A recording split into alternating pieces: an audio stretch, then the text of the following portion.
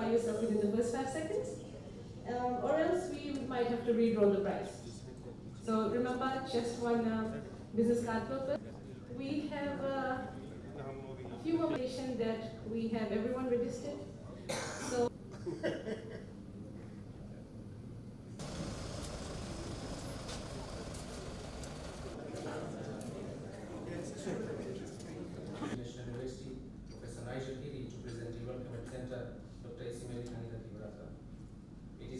Good morning, ladies and gentlemen, the Vice-Chancellor, the Director, and all the course participants, and of course the various speakers. Ladies and gentlemen, it was very interesting for me because when I was given the invitation and I saw the program, it's titled National Conference on Information Technology.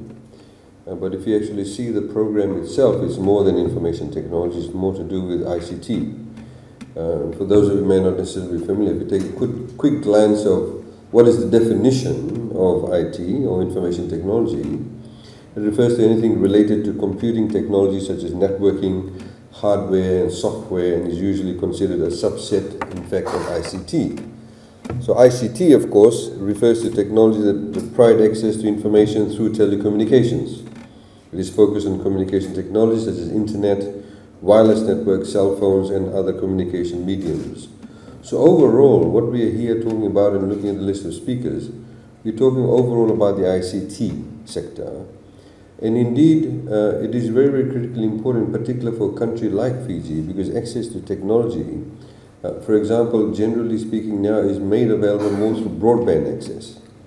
So a lot of people, for example, accessing internet now today through mobile broadband.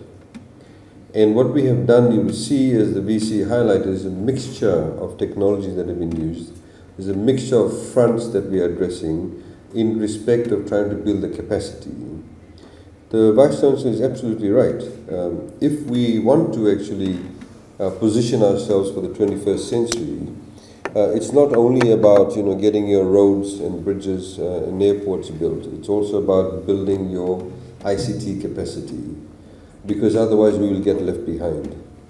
And to be frank, when we did an assessment of this, we were quite astounded as to how there was very little planning 10, 15, 20 years ago, because these things need to be all planned out. So we embarked on some major reforms, including things such as the reconfiguration or reallocation of things like frequencies. So if you look at television, for example, in Fiji, you have UHF, you have VHF. And this is what we call limited real estate. Frequency is limited real estate. If you want to, for example, get into 4G technology, if you want to, now people are talking about the next one, 5G or LTE, etc. You need to ensure that the limited real estate of frequency that you have, you actually are able to dish it out, give it out in a manner that is sustainable. Otherwise, you limit yourself. Very basic example. So somebody would come and ask for example, a community radio station. So then the communications department used to previously give the entire sort of national frequency to them. You don't do that because it's limited. So lack of understanding in that respect. So we rationalized it. We brought in the experts, we brought in ITU, International Telecommunications Union, to actually help us reconfigure the frequency. So you saw when we actually now had the 4G technology brought in with mobile phones, we actually had a open tender process. We had a running tender process. So those of you, I'm not sure if you're aware of that, when we actually called for tenders on that, if you sat outside Silverbow House, every hour you had different frequencies being sold or tendered for at different pricing. And in fact, if you look at many countries in the world, some major countries in the world, where mobile phone connectivity is something like 10 million a month, enormous levels of corruption took place because the inability of the governments to be able to rationalize the frequencies. Because it is these fundamental issues that need to be addressed. Otherwise, your way forward regarding technology or access to technology and making a lot more equal won't be achieved. And so, what the VC highlighted earlier on is a very critical point. Many people have said that technology can be the greatest equalizer. amongst people. But as we've repeatedly said, it can become the greatest disequalizer if you do not ensure that everybody has access to it. So why should students, high school students for example, sitting in Suva, have access to all this wonderful technology, whereas a child going to some high school in Kandavu or primary school in Kandavu around some cove where there is absolutely no connectivity, not have access to that technology? You're creating a bigger divide, not just in terms of the isolation, but now creating a technological isolation. So we have to be extremely mindful of that.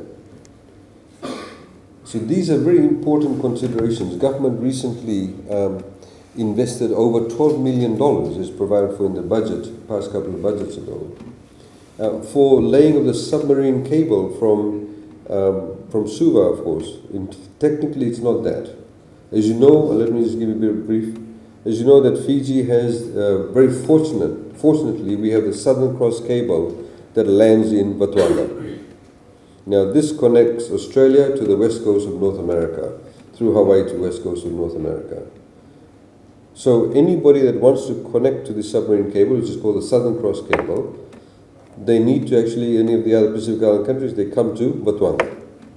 So Samoa was building a cable funded by World Bank, etc., that wanted to come to Suva or Vatuanga to get connected.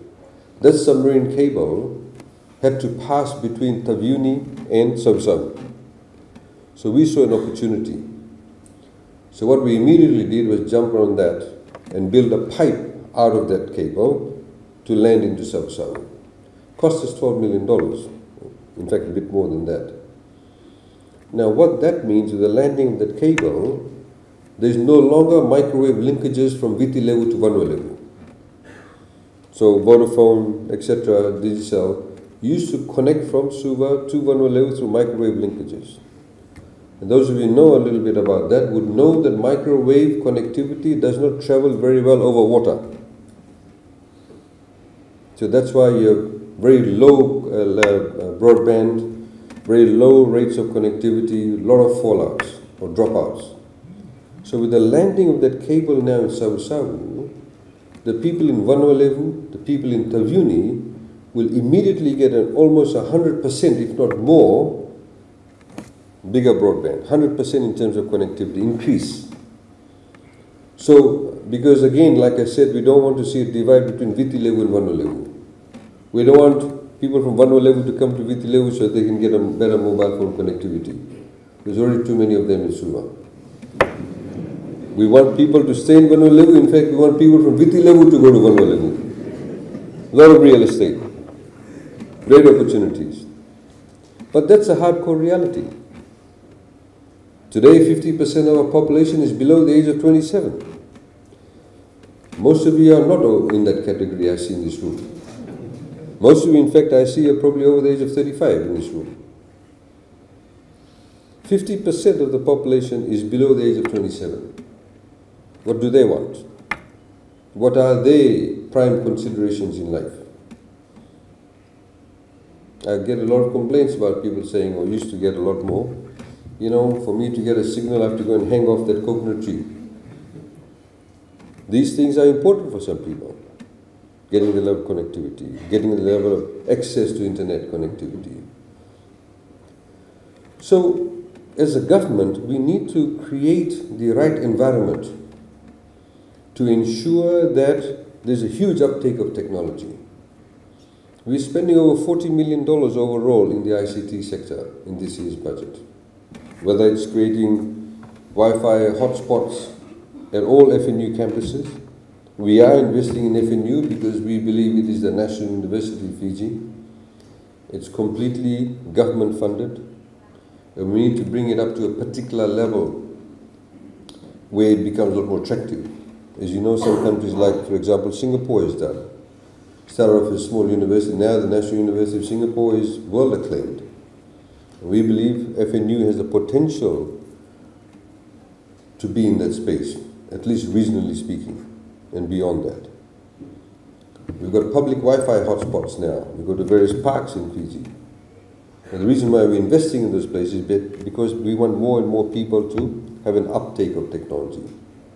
Still, a lot of people don't like to use phones, or they only see phones as a means of verbally communicating, not necessarily accessing data, information, communicating information or data to each other. We have over 500,000 Facebook users in Fiji. Of course, one may argue that the quality of information on Facebook is not very, attractive.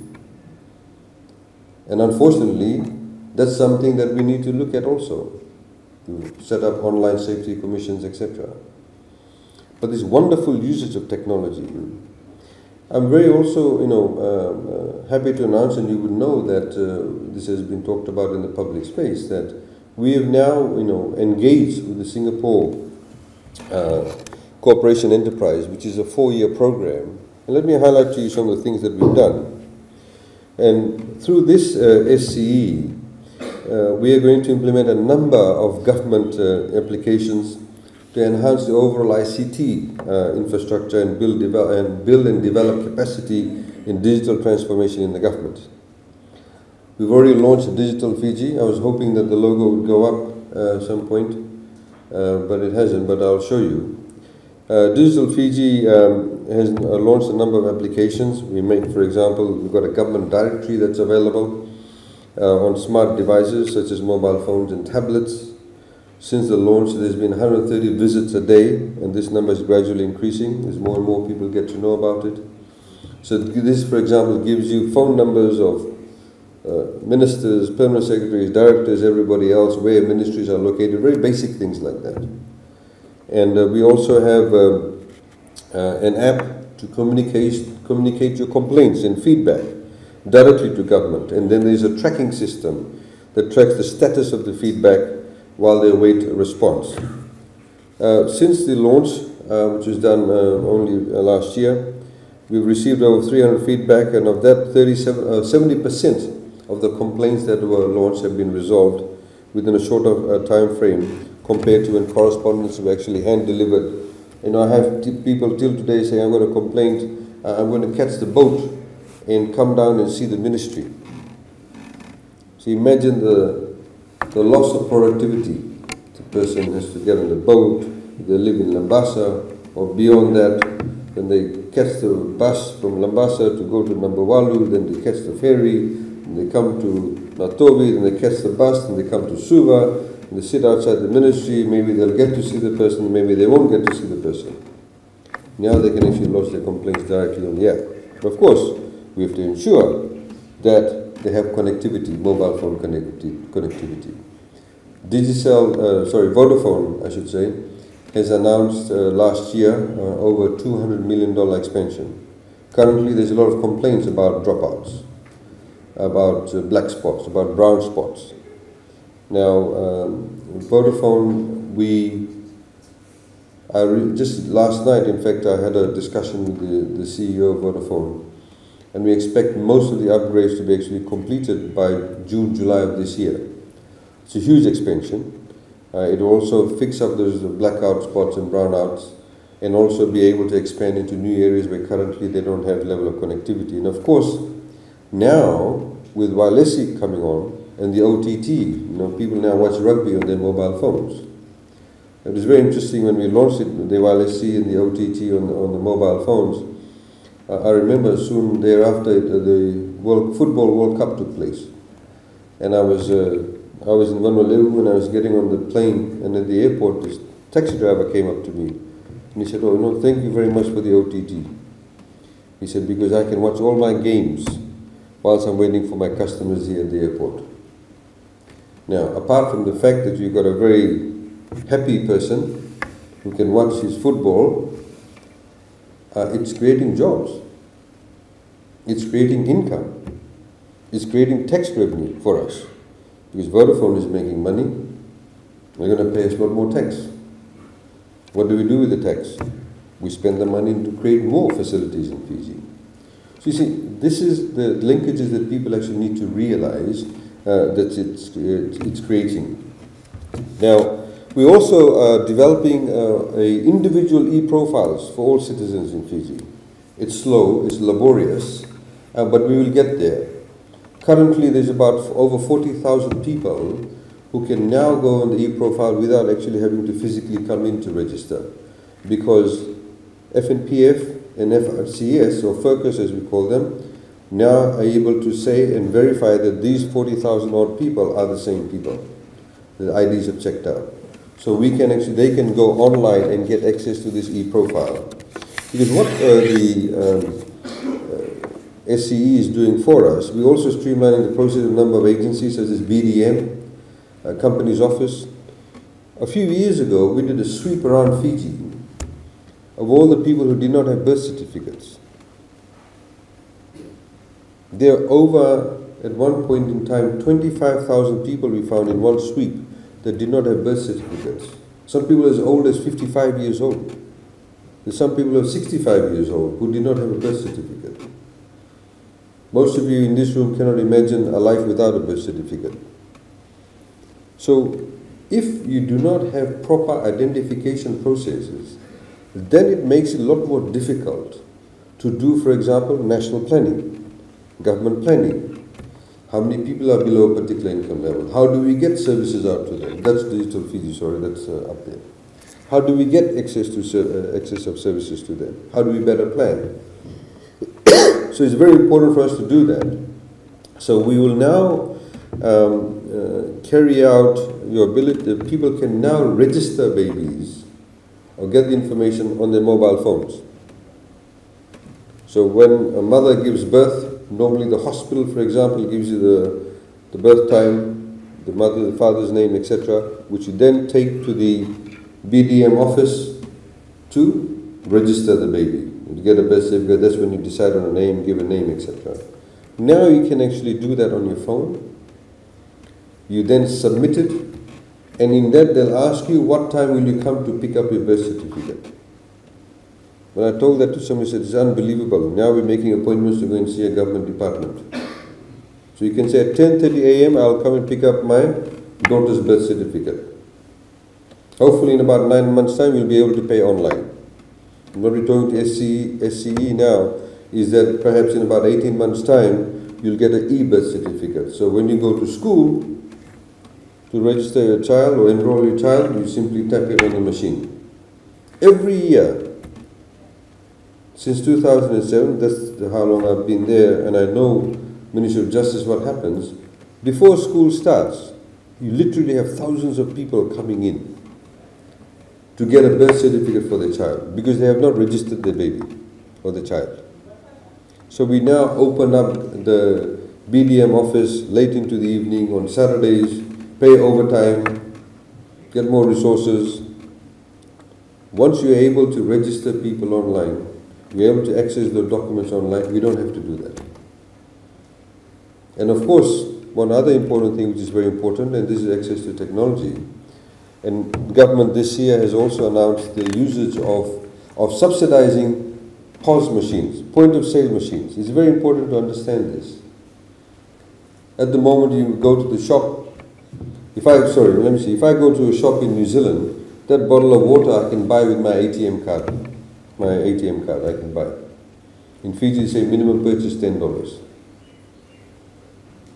Now when people actually buy goods and services using the ATM card, it means the money stays within the cash system. It means the money is not physically drawn out of the banking system. So if all of you pay each other, buy services from each other using electronic means, so it gets transferred from one account to the other account to the other account, the cash does not go out. So your liquidity is high. At the moment, of course, some people are talking about liquidity without knowing anything about it. But liquidity remains high. When liquidity remains high within the banking system, it means the cost of funds comes down. So when you go to borrow money, the interest rate is less. That's one of the advantages of having more electronic transactions. So we are, for example, saying the ordinary shops, your mum and dad shops around the corner where you can buy your bread, etc., they should have point of sale machines also. So instead of you having to carry your cash, you simply take your ATM card. So what happens? The shopkeeper does not have to go to the bank to bank the money is already banked when you carry out the sale. with e-ticketing. Not many people realize with bus companies, everybody paying $2.50, $1.50, they collect the coins and they physically have to count it and take it to the bank, and they stand in the bank in the queue, and the teller counts all the money and everybody else waits. Now the bus companies don't bank money. It's already banked for them when you pay through your e-ticketing card. We also know how much money they make, which is good. Low tax rate. But you see, that's the advantage. And people don't understand what we have done. Why have we created only 20% tax rate? Today, if you earn less than $30,000, you don't pay any taxes. Not a single cent of tax is paid. If you're a company, you pay only 20% corporate tax rate. So there's no need to steal. Some still do, but there's no need to steal. The reality is that the business environment is becoming a lot better from that perspective. We have also, when ICT develops, of course, we have, it creates jobs, new set of jobs. With SCE, we now got an internship scheme. VC, I have to say that when SCE team got in touch with your people who look after interns, they weren't very hungry, so only university that responded was USP. So SCE has already got 3 interns from USP, students, so we hope that your people will respond to that. We've also, one thing which is really interesting too, is with SCE we've got them, this world-renowned architect and town planner from Singapore. He's in his late 70s, early 80s, Dr. Liu. We've got him to look at our urban planning, creating smarter and cleaner cities. That's very important, how we use technologies in our towns and cities. And we've got some, they're going to roll out some plans for us so we can have a planned program towards the development of our urban centers for the next 50 years. Of course, things like ease of doing business does help. ICT, of course, is wonderful, but it also presents a number of issues. Apart from things like, we've got the Online Safety Commissioner Ann Dunn looking at issues such as, pornography. We've had a number of issues. I mean, the story that I've told quite a few times now, we've had people, for example, who stuck cameras. There's one particular person, and generally females and children are the victims of this, where somebody stuck a camera in the room, and as you would do in your room, you change your clothes, you do whatever you do in the privacy of your own home, that was being live streamed. Being live streamed. Pictures were taken online, live streamed, and being sold online. These are hardcore realities. We have, of course, cybercrime. You can have cyber attacks, and generally it's in the financial systems. I remember some months back in Australia, the entire client files, patients' files were revealed online. So those are also issues. Again, we need to build that capacity in our own people to be able to address that. People who can have a deep understanding and knowledge of that technology. So, in fact, the Ministry of Communications also, in partnership with the Commonwealth Telecommunications Organization, of which as the VC highlighted with the current chair, we drafted Fiji's first national cyber security strategy, conferring, after various consultation stakeholders in 2016. And again, we've got, as I said, there's a number of internet users, etc. You'd have seen some recent material that's come out. I think it's called Momo. You see with the children's apps, where the various programs they watch and this thing comes up. Some people, so children have actually harmed themselves. Now, of course, we have a focus on cyber security solutions, national cyber security solutions, and alignment to evolving standards through international cooperation with a global network of what we call Computer Emergency Readiness Teams, or CERT, such as the Asia Pacific CERT, and of course we have what we call FIRST, the Forum for Incident Response and Security Teams.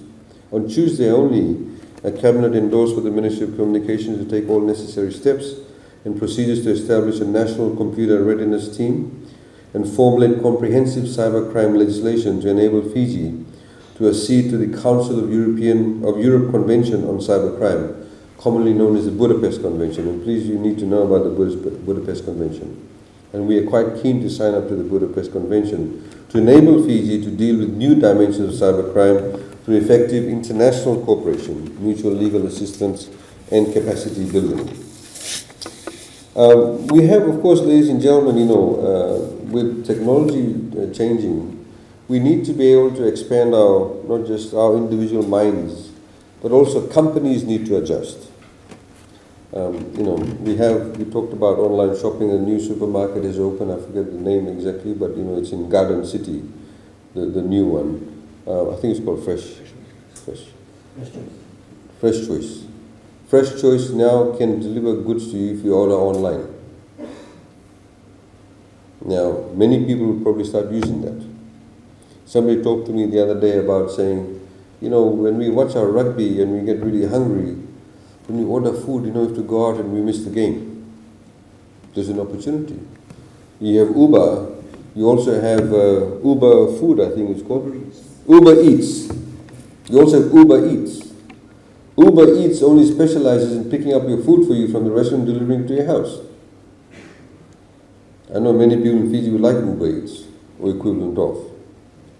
But there are many opportunities in that. I'm not saying we're introducing Uber in Fiji. Please don't misquote me. But I'm saying there are opportunities in that respect. Now, same way, we believe companies like TFL need to restructure themselves, need to reorientate themselves.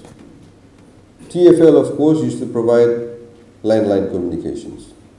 But TFL now is the largest owner of the largest network of fiber optic cable in Fiji. Hardware infrastructure they have there. So they now need to get into being a landlord of that and opening up that infrastructure for competition amongst service providers. So TFL should not be competing with Digicel or Vodafone, but TFL should be allowing the infrastructure at a price to be used by Vodafone and Digicel, because their business model is their different business focus. And I think there's currently some tension in that area. And I think TFL needs to really look at its business model, which we're trying to impress upon them. So again, when I'm talking about remodeling, those of you in the room, of course, you all come from IT background. You also need to really look at your own businesses. You need to look at the capacity in your organizations. Do you have the right people? We, for example, there's a number of call centers that have been set up. Data centers have been set up, back-end processing, and we are very much focused as a government on encouraging the growth in that area. But do we have enough courses available at FNU or USP in terms of courses that look at managing those types of businesses? And I don't think there is any at the moment, where there are specific courses developed overseas for the management of these types of centers. I was talking to somebody who set up a call center back-end processing. He said, I still have to bring in people from Australia to do the management, carry out the management of this particular organization, because there's nobody here with that skill set. They would rather hire a local to do that because it's less cost for them. So similarly, we need to be able to be more responsive and think ahead. The thing about technology, of course, is very fast. It's very quick. I just saw a video clip the other day how in Sweden now they're putting a chip. It's only about this big over here. They in fact have cocktail parties where you can go and for 100 euros you get a chip put in your wrist or just above your wrist. And I go and I pay for my train, I open my door, I go into my ATM machine, I just put my hand. And I was saying to somebody, the danger of course is, I wonder if they've got some security features, but if somebody chops off my hand and uses my hand to open things. It's a reality. You see movies happening. But my point is that it's really taken off. But with every new technology, there is also, you need to have security features built into it. You need to have laws around it. I'll try and finish off very quickly, but I wanted to also highlight that the government has put in place a number of incentives. We have, as you know, the Youth Entrepreneurship Scheme, We've now opened it up. It applies to those over the age of 40 who can access up to $30,000. They don't necessarily have to have a university degree. We have tax incentives for people who have startups in the ICT area, 150% tax deduction. And of course, if you start up a company in the ICT area with the minimum levels of investment, you get tax holidays up to 7 years. And we've also, in terms of the incentives that's available, we've widened the definition of ICT. Ladies and gentlemen, I wanted to also just very quickly highlight to you that it is a wonderful opportunity for all of us. Whenever there is a usage of introduction of new technology, there will always be a transition phase. People need to look at the bigger picture. They need to look at the end goal. For example, when e-ticketing was introduced, people were saying, well, we should not do this. This is Fiji.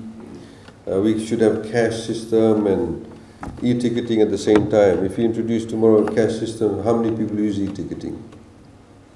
That's the reality. There will be a transition stage. When Australia introduced e-ticketing, they had problems for a couple of years. But the reality is that you need to look at your risk. With any program, any new project, there will be some variance. There will be a smaller percentage or a percentage where you'll have issues.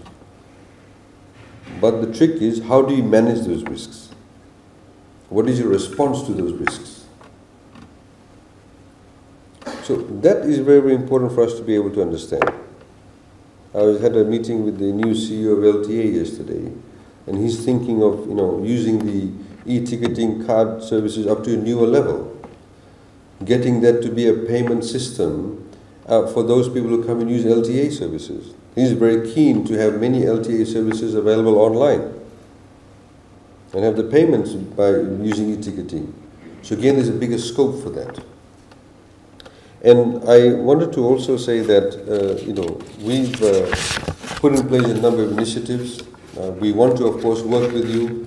Most of you, obviously look like managers in your respective areas or people who are in positions to make decisions.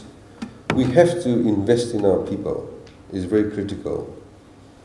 I have a 4-year-old son who actually can get into YouTube and do all sorts of funny things.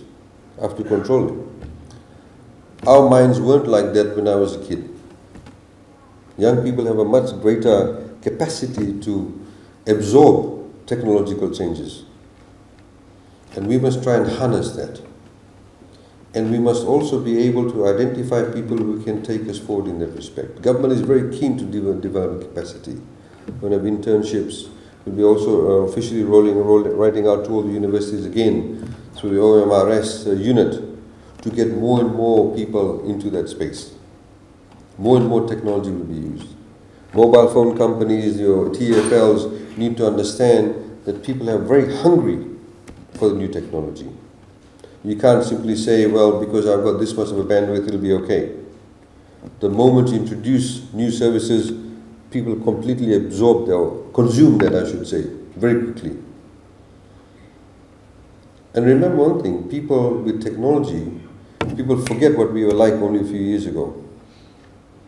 I remember as a kid, when Muhammad Ali used to have these boxing matches with George Foreman and others, it was a big deal for us when I could go and watch the fight 1 week after the fight took place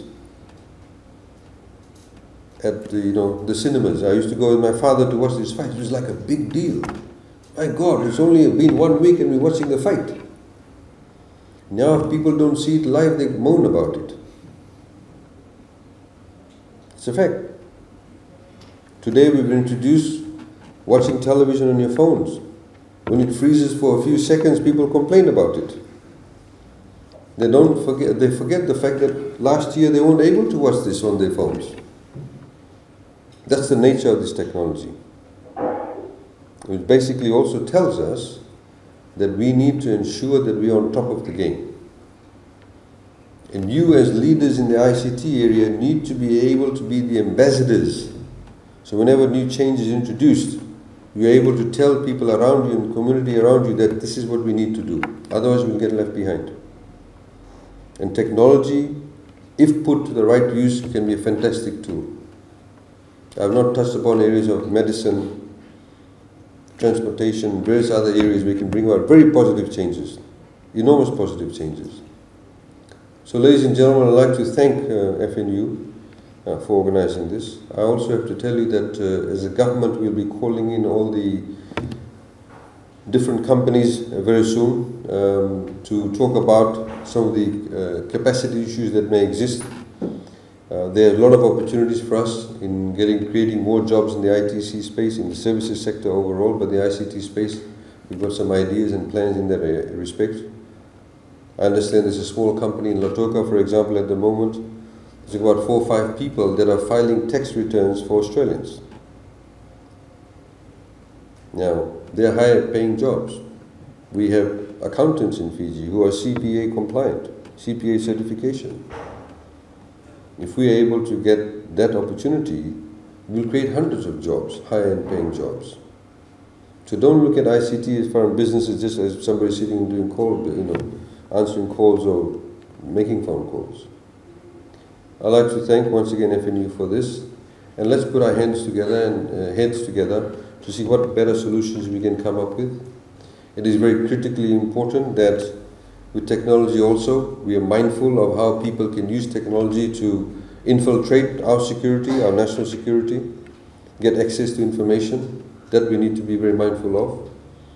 And this is why it's critically important the government's initiatives, for example, signing up to the Budapest Convention and having CERT put in place, and needs to be given the full support and indeed the mandate. Ladies and gentlemen, I wish you a very good morning. Vinaka.